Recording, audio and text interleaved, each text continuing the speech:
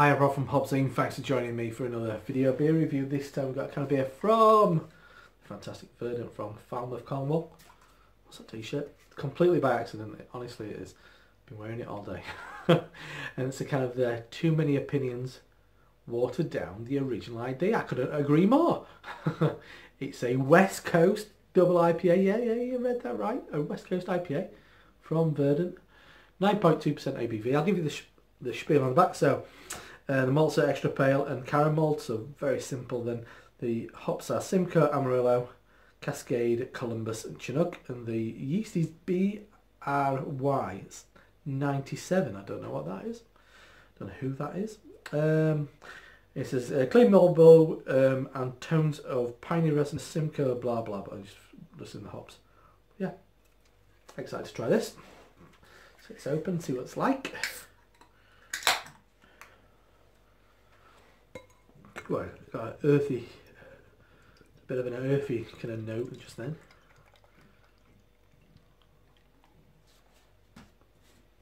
So, beer in the glass. I'm gonna go. It's on the. Yeah, I'm gonna haze for days kind of side. Look at that colour. I mean, it looks great on camera. Yeah, like radiant kind of burnt orange colour. Yeah, pure white foam, what there is of it. So let's give it a swirl and sniff. Check out the aroma. Ooh, funny. First thing, first thing I smelled was smelled like a bit like hot dog water. Kind of, yeah. But it's gone now. That kind of like salty, briny thing going on. It does probably have a little bit of that going on, but probably what I was missing, which I'm getting now, is loads of mango and orange.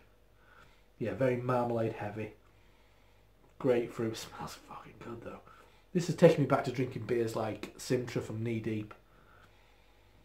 Oh yeah, it's big, piney. Oh yeah, this is amazing.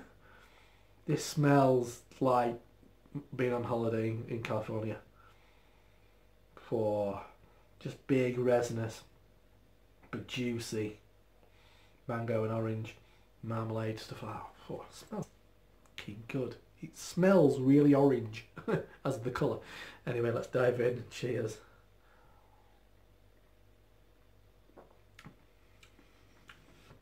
Wow. I mean, that takes me back to... Yeah, that's Pliny. That's Pliny. But the one thing it really reminds me of, and this is when they were good. This is when Green Flash were good. It reminds me of Green Flash Imperial IPA. Because it's got a nice... That's so fucking good.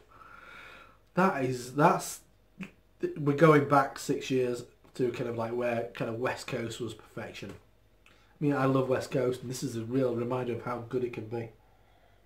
And maybe I wish it wasn't as big as it is, but because I think you maybe get a little bit of the heft of the 9.2.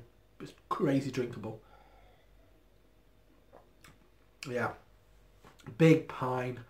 Big pithy orange, loads of grapefruit, loads of pithy orange and marmalade. That's good shit. Oh man, that's good. Yeah, this is just like, as I said, taking me back to those beers like Simtra, which is a bigger beer but drinks really light, and kind of first time I drank like Ruin 10 and things like that.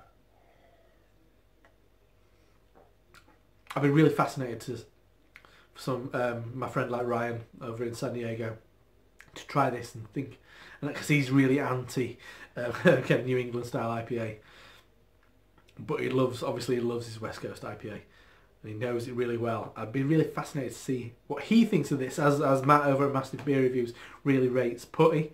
He's a big juice head like me. I'd really be fascinated to see somebody like Ryan try that, because I think it's incredible. Wow, yeah, that really takes me back. I think that is an absolute cracker. I'm going to pour the rest of it.